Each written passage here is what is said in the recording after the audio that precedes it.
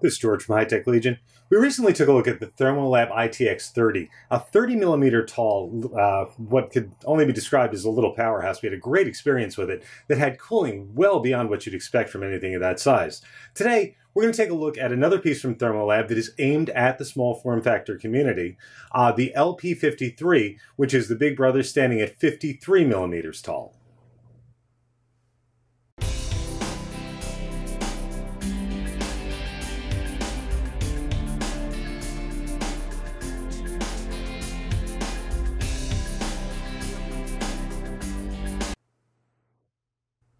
As I said, the LP53 is aimed at small form factor, obviously with only a 53 millimeter height.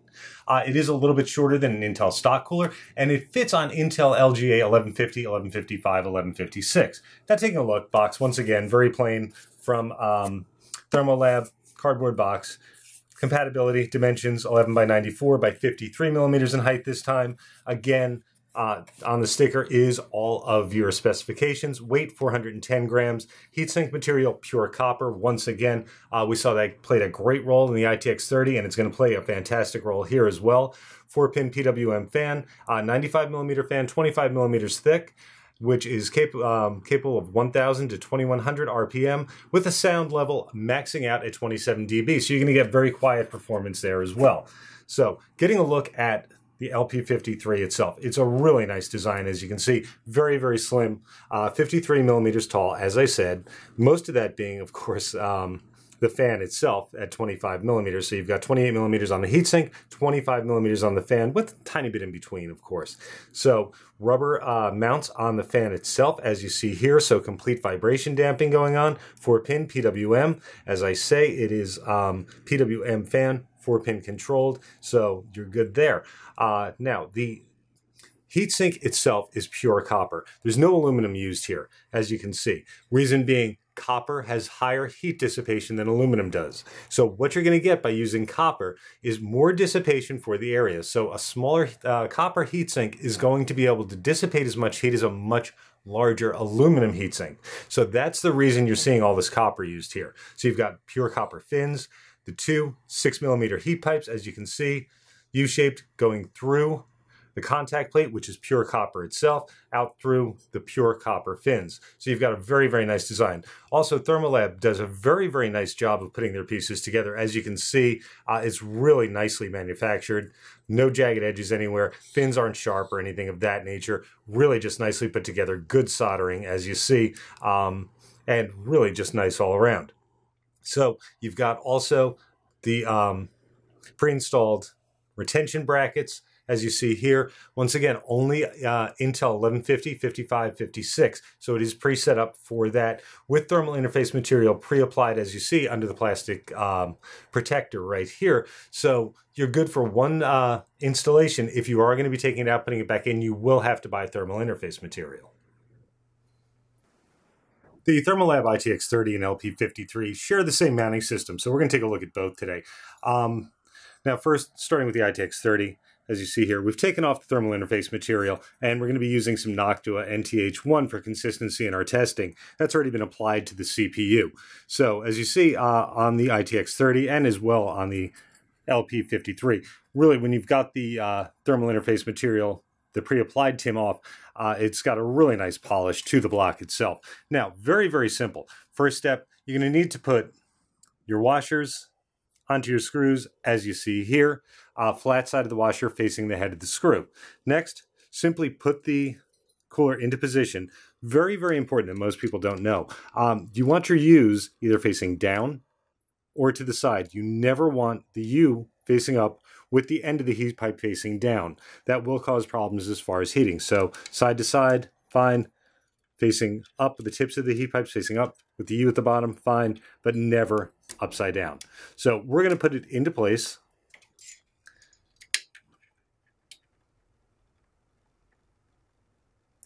And simply put the 4 screws in from the rear. Give you a look at what's going on the back of the motherboard. As you see, the 4 screws go in, and as you can see, when you're threading, it's actually very easy to see the threading through the hole in the motherboard. and then just get your screw right into place. It's not something you really need to fidget around with a whole lot, especially once the first screw's started. I mean, the 4 will go right in. What you want to do after you've got them hand tight is then tighten up in, obviously, X pattern until these stop. You don't want to over-tighten. You just want it to snug till it stops.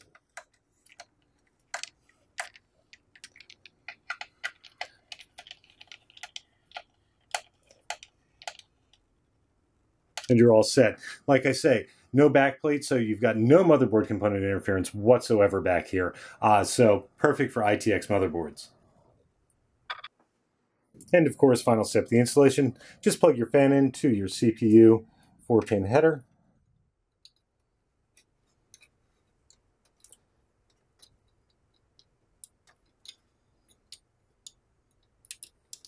And you're ready to go. In the case, as you can see, the LP53 is actually a pretty good looking piece. It completely adheres to Intel's keep out zone. As you can see, no component obstruction whatsoever. So it stays well within there. Small footprint, once again, I should say small height at 53 millimeters tall. So you've got a very interesting piece here in the case. So let's take a look at how it performs. Taking a look at the numbers, the LP53 did very, very well on the 4770K. Something to keep in mind when you look at these comparison numbers. The LP53 is the smallest height-wise of the coolers in the test. Also, it has the smallest footprint of any of the coolers in the test. The others are top-down coolers, so they do have a larger footprint, whereas the LP53 stays entirely within Intel's keep-out zone and interferes with absolutely no other motherboard components and does not block any RAM slots. So summing up here, you've got pure copper LP53, keeps completely in the Intel keep out zone, low profile, 53 millimeters, specifically for small form factor.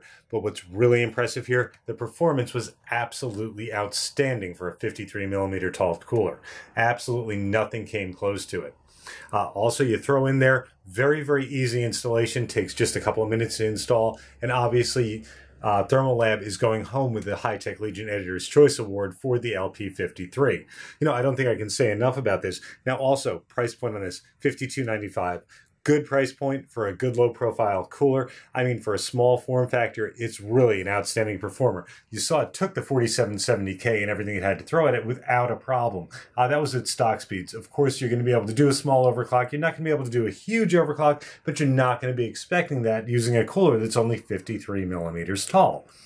You know, end of the day, the LP53 was flawless in its performance, fantastic in its construction and design, great materials used. The pure copper is fantastic.